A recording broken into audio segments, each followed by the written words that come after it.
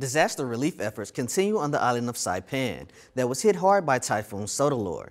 Sailors, Marines, and Coast Guardsmen are providing supplies and assistance with the cleanup.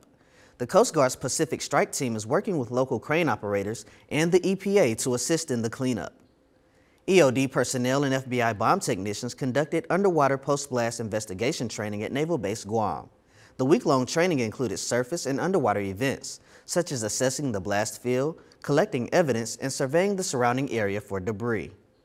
Finally, the Department of the Navy and the City of Chattanooga, Tennessee, held a memorial service August 15th in memory of the 4 Marines and sailor killed at the Navy Operational Support Center shooting July 16th.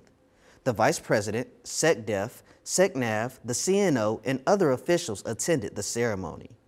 To watch the ceremony and for more stories, visit Navy.mil.